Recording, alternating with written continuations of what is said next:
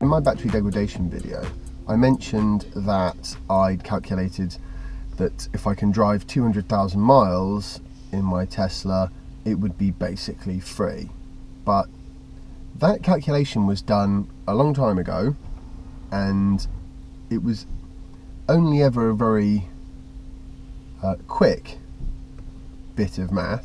So I thought we'd have another look at it and see if it really is going to be a free car for me at 200,000 miles. And honestly, I have no idea, but free? Your guess is as good as mine. Once they get home, we'll do the calculations and find out.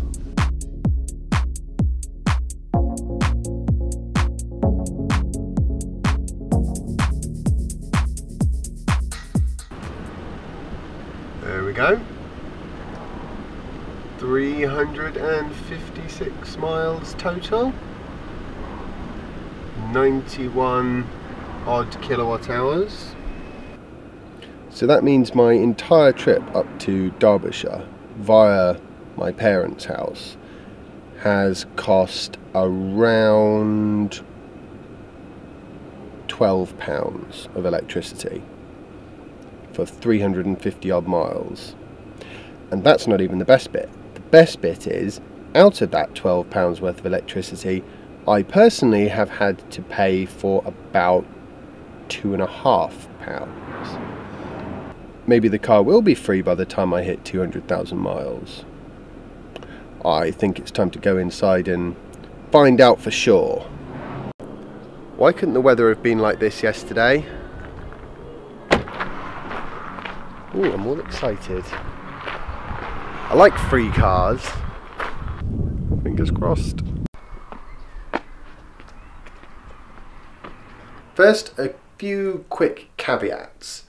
This is going to be for me personally, and I am going to play loose and fast with the general rules of mathematics and accounting.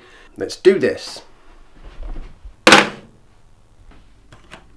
I'm going to compare this to a sort of a reasonably average MPG vehicle. So I'm going to compare it to a 45 MPG car, which works out at about 14p a mile if you assume £1.40 per litre of fuel, which as an average for the next 10 years, that sounds perfectly reasonable to me. And then you've got the Tesla. I will do 3 miles to a kilowatt hour, and a kilowatt hour costs me 13 pence. So therefore you're talking about just over 4p per mile. Now the reality is I don't pay for all the electricity that goes into my Tesla. I would say I probably pay for about half of it. So that's actually 2p. Because when I go on long journeys, it's all free. By and large, I only did 350 odd miles yesterday, and it cost me like £1.50. But then when I'm at home, going to sort of local shops and stuff, then I have to pay. So there we go. Which is going to mean £4,000. So here the fuel costs are £28,000. Then you've got road tax, 1,000. Here, road tax, fuel. Right, then at least 3 times a year I'm going to go on a journey where I would probably spend 100 quid on a plane ticket or a train ticket, which are very expensive in this country. Whereas instead what I tend to do is the car, which, you know, I'm not even going to bother putting the price in, it's going to be too low to think about. So over here I'm spending £300 every year. So for 10 years I'm assuming 20,000 miles a year odd, which is sort of maybe a bit lower than what I actually do, but there we go.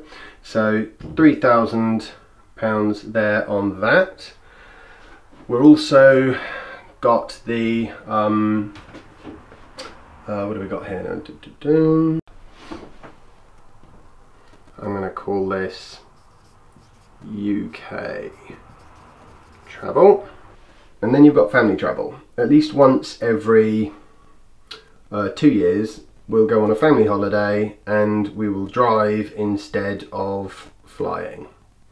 The average plane ticket price, let's call that 500 quid. So it'd be 1500 quid versus pretty much 0. So every other year, 5 times that, so that gives you 4,500 over here. And then we've got maintenance costs. Now, I would say after 100,000 miles, this one's going to be costing you at least 1,500 a year, I would say. I'm sure there are much cheaper ways of getting an old car repaired, but I'm not going to be using those much cheaper ways because I just know from my past experience I won't. The electric car, let's call that 500. And over here, we're going to have 1,500 times 5, so... Yep, I think that's about it. Okay, right, now let's just add these up quickly. Oh.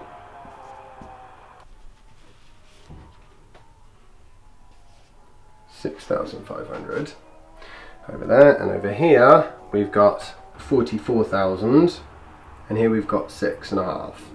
Now let's add in the purchase price of these cars. Now, I bought my car for 65, and I bought it through a business, so my own limited business. So effectively, it is it's coming out of pre-tax business earnings.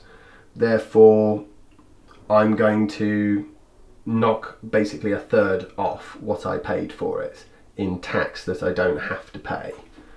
So that'll bring that down to 43,000,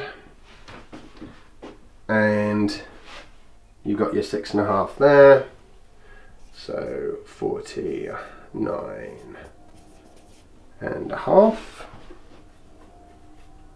And over here we've got, I would need to buy a £5,500 car or less, otherwise I'd be better off buying the Tesla. That's my idea of good value for money. Yep, that's more or less how I worked out the maths last time for my own personal circumstances. I mean, admittedly, I do look for ways to try and save back the cost of the car where I can, but it's so cheap to drive around, it's actually quite easy to find ways. I hope you've all found this to be interesting and illuminating, and like I said, this is just for my own personal situation. It's different for everyone, and different, you know, different if you're in different countries, and you know, God only knows what the fuel price will be in 6 months, let alone, you know, 6 years. So I'll see you tomorrow for the next installment of my daily vlog. Bye.